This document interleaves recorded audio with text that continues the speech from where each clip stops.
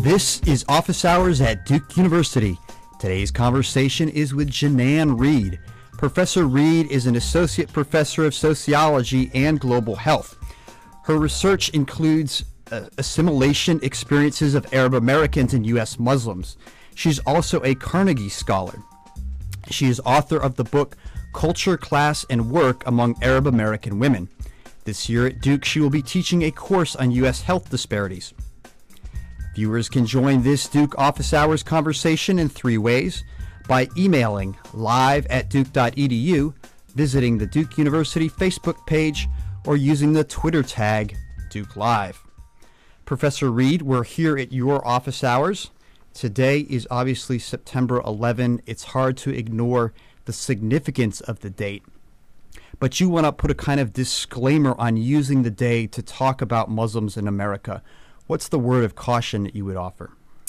Well, first, let me thank you for having me on today. I told my class earlier this morning that I was going to have live office hours, and the only way they could join me was to Twitter or email in, so hopefully they're participating in my office hours right now. I have to say I actually hesitated when I was asked to come on today because it was 9/11.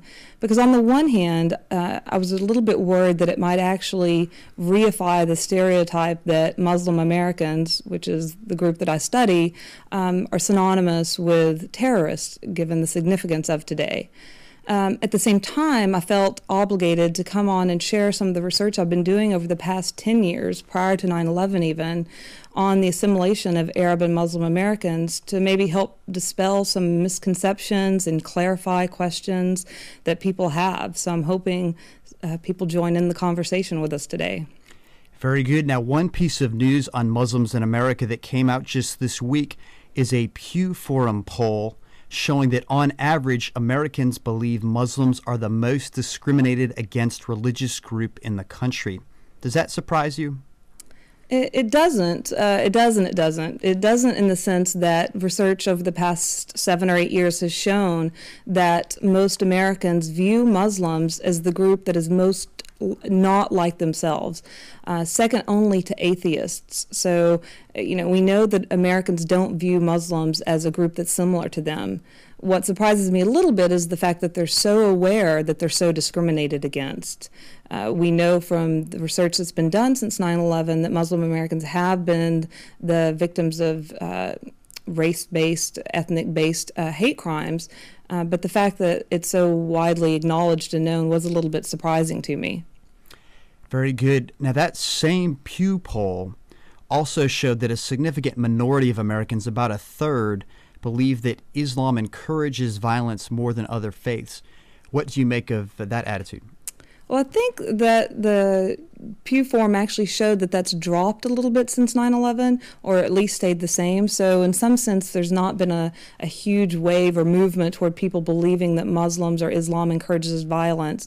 Another thing that came out of the Pew Forum that I thought was very interesting, that could be read a couple of different ways, was the fact that most Americans consider Islam to be very different from their own religion.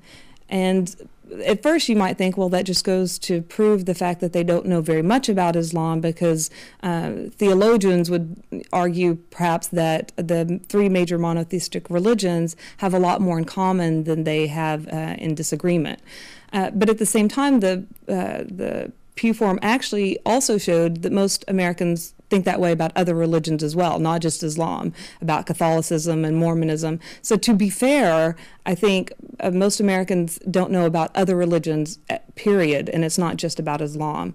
But that goes to speak to what the Pew Forum, the poll actually also showed, which I've been talking about for the past 5 or 6 years, is that the one way to overcome some of the common misconceptions about Muslim Americans is the same avenue that you would have to overcome misconceptions about other groups that people don't know much about, and that is with social contact. So the poll from Pew actually also showed that the people who knew Muslims were the least likely to think that Islam encouraged violence and had the most favorable view of Islam and of Muslims. So that sort of social contact helped break down some of the barriers and the misconceptions, I think, that are generalized to the population at large. Viewers can join this Duke Office Hours conversation in three ways: by email to live@duke.edu, visiting the Duke University Facebook page, or using the Twitter tag Duke Live. Professor Reed, you mentioned ways of influencing Americans' attitudes about Muslim Americans. And of course, both Presidents Bush and Obama since 9/11 have made public statements affirming the Muslim community. Are there significant milestones with those statements, and is there any way to say if they've been effective? I think the effectiveness of their statement waxes and wanes. Immediately after President Bush made the statement that we shouldn't confuse ordinary mainstream Muslims with a handful of heinous terrorists that committed the crimes on September 11th, 2001, there was a huge movement away from believing that all Muslims are bad in the U.S. A poll showed that. At the same time, the further you get away from some of the statements that both President Bush and President Obama made, you start to see people going back to the middle a little bit and not necessarily seeing Muslims as a part of the American mainstream. So President Obama recently made a statement about treating Muslims with respect, and he was referring to the hijab and the fact that we should uphold religious freedoms in this country. At the same time, we have lawsuits that are ongoing right now against wearing the hijab. There's some states who've actually implemented different policies, or at least trying to pass legislation that limits accommodations to Muslims in terms of their religious practices, their religious beliefs. So I think it's really mixed, and the effectiveness of what they say has to be backed up with some policies and legislation that actually protects groups such as Muslim Americans and not just give sort of the lip service. Very good. Viewers can join this Duke Office Hours conversation in 3 ways: by emailing live@duke.edu, visiting the Duke University Facebook page, or using the Twitter tag Duke Live. Now, Professor Reed, what about in your own research? Are there misperceptions that Americans in general have about Muslim Americans? Are there some that stand out? You know, there's a couple of different misperceptions. One, in a way, sort of speaks to the fact that I'm here today on September 11th talking about Muslim Americans. And that one misperception is the idea that being a Muslim is the most important identity to all Muslims, and that they wake up in the morning and identify first and foremost as a Muslim and not a mother or a father or a woman or a student. So this sort of, we've constructed this other group as Muslim that is very diverse, just like other religious and ethnic groups in the United States today. So one of the things that my research tries to highlight is the actual diversity that exists within the Muslim American population. And I'd like to point out 3 ways in which that has been really important for me to sort of highlight that surprises most people.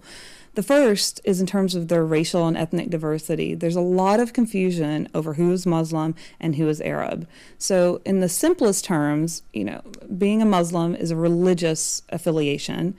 Being an Arab is an ethnic affiliation. And there is some overlap in that, particularly in other parts of the world.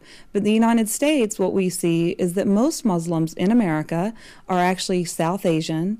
A large proportion are African American, and really sort of a smaller minority are Arab American. So part of what I've tried to do is illustrate the difference between religion, ethnicity, where they overlap and where they're very distinct. So that's on one aspect of their diversity. A second really important one is in terms of their religiosity. Saying that someone is a Muslim is a category that's just labeling their religious affiliation, much like saying that someone is Jewish or someone is Christian. But just as in with Judaism and Christianity, there's a wide diversity in how religious Muslims are. So you have very secular Muslims who are Muslim in name only and in somewhat almost a more cultural sense.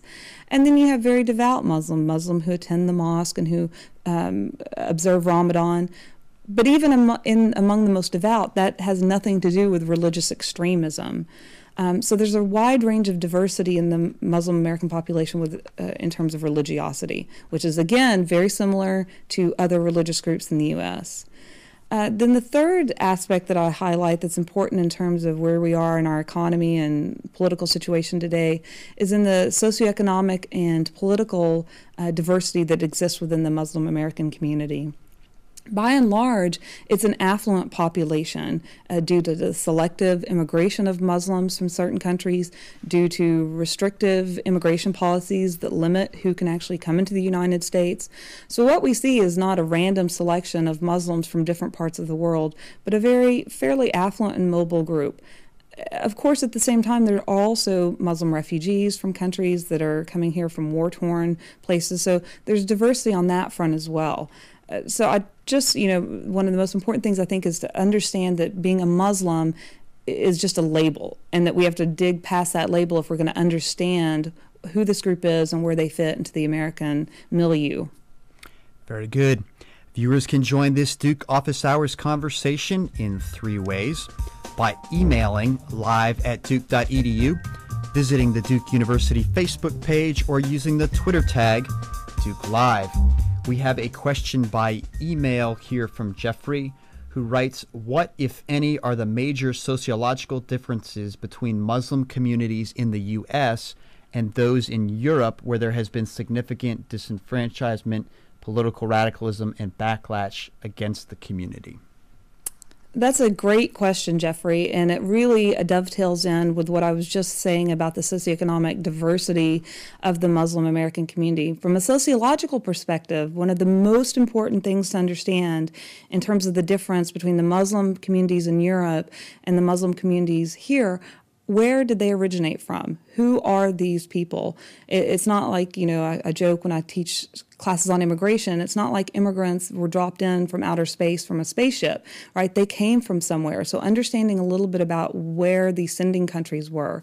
So what we know about the differences between the Muslim American populations in Europe, and of course, I don't want to overgeneralize, there's a lot of diversity there, but let's say France, for example, where I've done some work, is that they tend to be of lower socioeconomic status. They tend to be in poverty. And so a lot of the things that were happening in France around the riots were very much tied up with the impoverishment, unemployment rates, and less to do with Islam per se than with just the fact that they were rioting against the fact that there were no jobs. So the Muslim communities in Europe, demographically, in terms of their age structure, the countries they come from, their educational attainment levels, their employment backgrounds, they look very different than the Muslim populations and communities here in the United States. Great question. Viewers can join this Duke Office Hours conversation in 3 ways: by emailing live@duke.edu, visiting the Duke University Facebook page, or using the Twitter tag Duke Live. We've got an email question here from Lucy, who asks, there has been a lot of talk about pulling out of Iraq and Afghanistan. What happens? What will be the impact on the Muslim world? So foreign policy, we're in the realm of foreign policy, Professor Reed. Well, I think it depends on a lot of things, but one, it depends on how we pull out of Afghanistan and Iraq. I mean, the legacy that we leave behind can be just as strong in terms of how we leave the countries as how we entered the countries. So I think there's a lot of opportunity there to do things the right way and to sort of mend relations in the Middle East and throughout the world in terms of how we're viewed when we sort of go into other countries and disrupt other countries. So it really depends on how we come out of those countries. I think there's a lot of room to be gained in terms of mending the image that the United States has with the rest of the world in terms of our leaving Afghanistan and Iraq. And I'm hoping, as I'm sure a lot of people are, that we take the right steps to do that, and also to ensure the safety, of course, of our troops. I mean, that's first and foremost at everyone's thoughts, is how do we do this and also ensure the safety of our troops. Very good. Now, Professor Reed, that brings up the topic of foreign policy and Muslim American versus American attitudes towards foreign policy. Much of your research shows similarities between Americans in general and Muslim Americans, but in this area of foreign policy, you do find some differences. How do you describe that tension? Well, so let me first describe some of the similarities, because I think they're shocking sometimes when I discuss this. I've often said that in many ways, Muslim Americans look a lot like evangelical Americans when it comes to their attitudes on the family and abortion and other sort of cultural issues that are the hot button topics of the day, if you will. where we see some divergence in terms of attitudes between Muslim Americans and other groups of Americans, although I would say the difference between the groups is becoming smaller and smaller each time there's a poll that's being done. But especially in the early 2000s, the biggest difference was that Muslim Americans were much more critical of U.S. foreign policy in the Middle East and throughout the world, in part due to the fact that they had connections in those parts of the world, whereas most Americans do not. So by and large, I mean, if you have a connection with another part of the world, you're going to care more about it, and you're likely to be more critical of it. So the tension there was somewhat between the fact that they're living here in the United States, and most are U.S. citizens, most are Americans, the loyalty to being an American, and the tension between that and the foreign policy they saw as being disruptive of other parts of the world, in many cases where they still have family. Very good. Viewers can join this Duke Office Hours conversation in 3 ways: by emailing live@duke.edu, visiting the Duke University Facebook page, or using the Twitter tag Duke Live. Professor Reed, we've been talking about Muslims in America and within the Muslim community, the different identities that individual Muslims have, and you actually did a study that tried to tease out this difference between Arab American and Muslim American by looking at 2 congregations. What were your conclusions there? Well, as I'd mentioned earlier in the broadcast, I talked about the difference between a religious identity and an ethnic identity, and how we tend to conflate those or treat them as one, that if you're Muslim, you're Arab, if you're Arab, you're Muslim, when in fact, Arab Americans, 2/3, although the numbers are hard to know for sure because we don't really track religion in any large national database, but most Arab Americans are Christian, not Muslim. And by Christian, I don't mean they came to the U.S. and converted to Christianity. What I mean by that is that they are of Eastern Orthodox faith. There's all sorts of different religious denominations within the Christian Arab American community. But what I was very interested in is how do Muslim Arabs and Christian Arabs view their identities. Particularly, I was doing this study right after 9/11, and I wanted to see how they negotiated these conflicting identities. They were American, Christian, Muslim, living in a time when, being an Arab and being a Muslim was very difficult.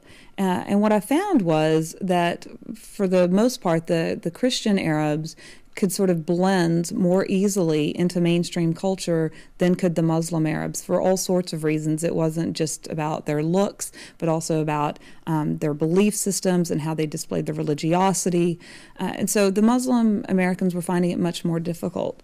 This was in the year immediately following 9/11. Since that time, what I've been witnessing and tracking in my research on their political attitudes and behaviors is the fact that Muslim Americans, because they have a harder time sort of assimilating into mainstream culture because of the fact that they're now treated as the other group in American society, they can't really blend the way they did before 9/11, that this has served as a catalyst to help them mobilize politically.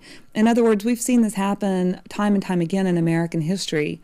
When a group is marginalized, when they're discriminated against, one of the only ways they can have a voice be heard is to mobilize as a group to have a positive voice in what's going on in their country. So what we've seen is before 9/11, Muslim Americans were largely apolitical. In other words, they weren't highly politically motivated.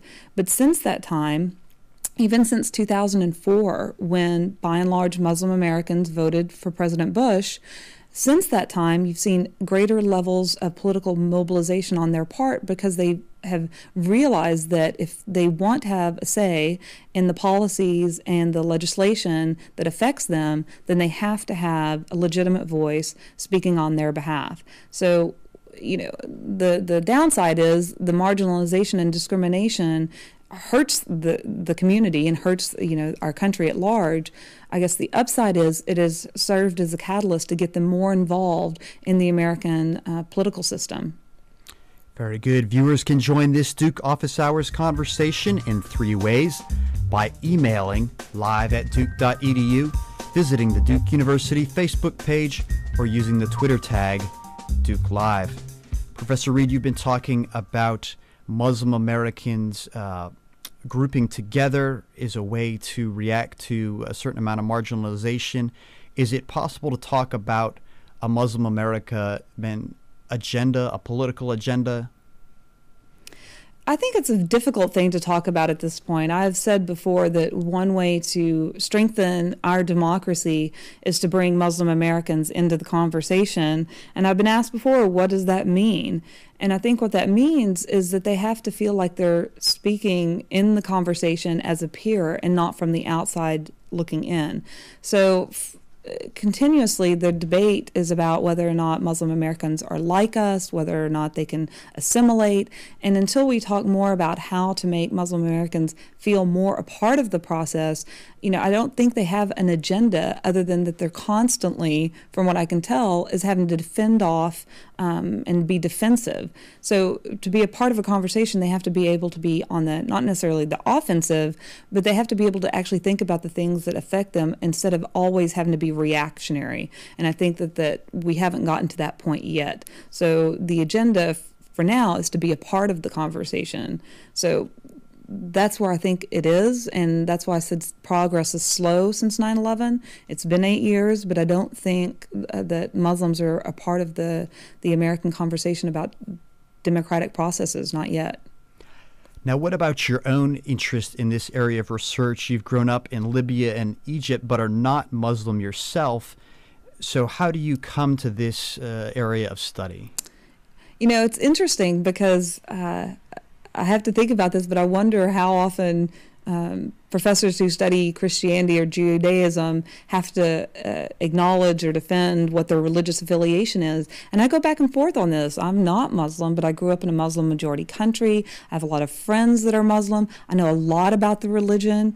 So, part of me is like, why should I have to say I am or I'm not a Muslim? But I find that as an academic, as a professor, as someone who's studied this area empirically, it's really important to differentiate between what I study and who I am. So I grew up in the Middle East, and I know a lot about Muslims, both abroad and here. And what I found, and what sort of motivated the area of research that I'm in, is that the reality of these people doesn't fit what people think they know about them. So I've taken it on as my task is to sort of try to not paint a rosy picture or not try to defend any group, but rather try to understand more about what is this group like, what are their experiences, what is their diversity. And sometimes my research doesn't paint a pretty picture of them. I look at gender roles and how that affects different outcomes among women in the U.S. So it's not always a positive view, but it's an academically based, empirically grounded attempt to understand a group that is continuously discussed but rarely understood. Very good. Viewers can join this Duke Office Hours conversation in 3 ways: by emailing live@duke.edu, visiting the Duke University Facebook page, or using the Twitter tag Duke Live. Professor Reed, you just mentioned gender roles in the Muslim community, and of course I think there's stereotypes out there about that. What does your research find about the role of women within the Muslim American community? Ironically, my research shows that gender roles within the Muslim American community actually fit more with the sort of American ideal of what the family should look like. About a lot of our debates about the fact that you've got these kids at home with no parental supervision. So the gender roles in the Arab American family are very much centered on family stability. This, by the way, is not unlike other ethnic and immigrant groups who come here from other parts of the world and are very interested in maintaining a cultural identity. That's not to say they don't want to blend or be American, but rather that they want to hold on to some sense of who they are. One way to do that is to maintain a tight-knit family, whether it be an extended family or whether it be a small family. That's irregardless, but rather to maintain belief systems and cultural ideas. So guess what? If both people are working and have careers, someone's not home taking care of the kids. Someone's not home teaching them about their language and their religion and their food, cultural, practices. So part of it is the idea that in our current society, both men and women tend to have careers. In the Arab American community, there's a strong preference for women to stay home if there's young children in the home. So it's really sort of an interesting paradox. And in some ways, my results tend to reify this idea that, well, women are at home and not in the public sphere. At the same time, it also speaks to the fact that we value, having well-raised children in our society. And then the women often do enter the labor force, but it's after the kids are grown, or at least out of the sort of the preschool years. Very good. Viewers can join this Duke Office Hours conversation in 3 ways: by emailing live@duke.edu, visiting the Duke University Facebook page, or using the Twitter tag Duke Live. We have an email question here from Beth, who's asking about the role clothing plays, and especially the hijab, in making visible differences for Muslims in terms of culture and lifestyle. She references other groups, Amish or Hasidic Jews, that also have different dress. So what about this issue of the hijab and a difference in dress in terms of perception of differences about Muslim Americans? I think the issue of the hijab is one of the most confusing. It's the most hotly debated, the most misunderstood, as far as I can tell, of all issues related to anything Middle Eastern, whether it be Arab or Muslim or other. One of my very first research projects was looking at the practice of wearing the hijab here in the United States, and I looked at Muslim women who did wear it and Muslim women who didn't, because I was very interested in what did this symbol of clothing mean. And this was prior to 9/11. And what I found is it has a diversity of meanings, and it does not mean these women are oppressed. And I had some fascinating quotes from a lot of the women who wore it, who said, it is a symbol of my identity. One woman said, Muslim women wear the hijab, American women wear the bikini. A lot of them expressed that they felt it provided them with some sense of respect, that they were treated based on their intellect and not just based on their looks. So in other words, they weren't objectified in terms of the American standards of beauty. So it was an interesting study that I did. After 9/11, I went back because there was this interesting phenomenon that happened, which was a huge uptick in the number of second-generation Muslim immigrant youth women starting to wear the hijab. Now, let me break that down. By second generation, I mean born in the United States, grown up here their entire lives. A lot of them were in their late teens, early 20s, did not wear the hijab before 9/11, but started wearing it after. I had 2 students who were working for me on a project at the time who were not wearing the hijab, and they started wearing it, much to the dismay of their family, which again goes against the stereotype that this is something that's forced on these Muslim women. That's not the case at all, by and large, especially in the United States. And when I asked them, why would you do this right after 9/11 when there's such heightened tension? And many of them said, I'm an American. I've always been an American. I was born and raised here. But the treatment I've received after 9/11 makes me feel like I'm not a part of America. So they were searching for an identity that they could feel like they fit. Another woman said to me, well, I've got friends who liked me before 9/11, but now are sort of don't know what to do with me because I'm Muslim. So she said, I want to show them that I can be a good Muslim, a good American, and still a good friend. So it was a very interesting dynamic, but I think it is very, very misunderstood by and large in terms of what it means. And it means something different here in the U.S. to different communities than it even does in different countries in the Middle East, where there are laws prohibiting it in some places, laws demanding it in others. So it requires a deeper look into what the hijab means for the women themselves in the different contexts in which they're wearing them. Very good. Professor Reed, we've got a question that's come in here by email from David. In talking about Muslim issues, he wants to know about other professors at Duke studying Islam and Muslim issues and what those conversations are that you're having with your colleagues here at the university.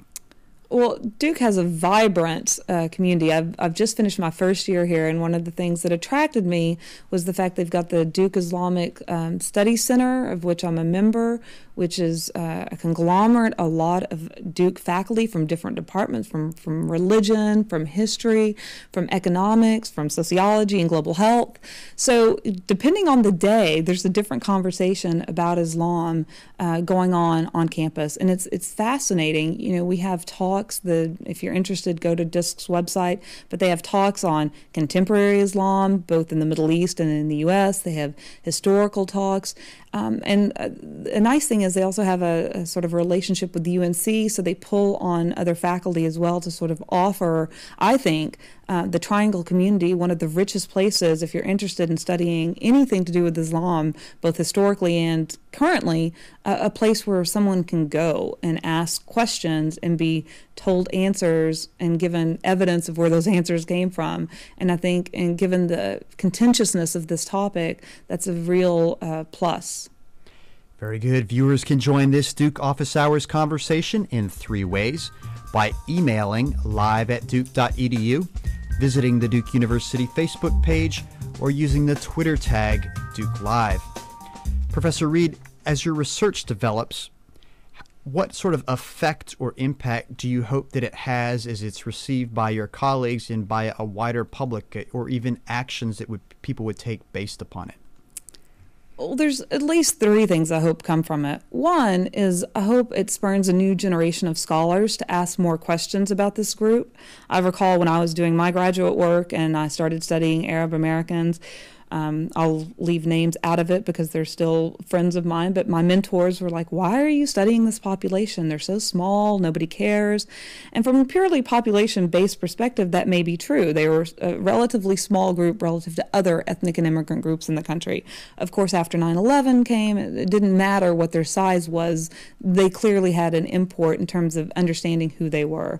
So one of the things I'm hoping to do is, make more information available to other, young scholars out there who are interested in understanding who Muslim and Arabs are. I think we've got a lot of people who are interested in it, but not enough people doing research on the area, particularly comparative research that says, okay, well, how do Muslims look relative to Christians? Or how do Arab Muslims look relative to African American Muslims? Something that allows us to understand better the experiences that they're having. So that's one academic, I guess, if you would, outcome that I hope that comes of this.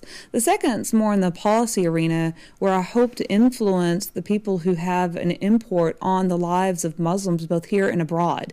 I've spent a lot of time researching these communities, and I think the things that I find don't always sit well with the policies that are actually passed in terms of addressing these groups. So I hope to continue to push forward and provide more information that's elucidating to people who are in the position to affect the lives of Muslims and Arabs both here and abroad. Great, Professor Reed. Thank you for holding these office hours. Concluding remarks about who our Muslim neighbors are here in America, ways if we want to know more about Muslims here in America, action points. I would say, find a Muslim neighbor. There's a good chance that there's Muslims out there that you don't know, and knowing a Muslim typically means that you know more about Islam, and it overcomes a lot of the prejudices and stereotypes out there. And I think it's really important as a country that we embrace the people who are here that don't mean us harm, and at least in our minds separate those from those who do. Thanks so much. The conversation continues online. Email live@duke.edu, visit the Duke University Facebook page, or use the Twitter tag Duke Live. To learn more about Duke, visit duke.edu.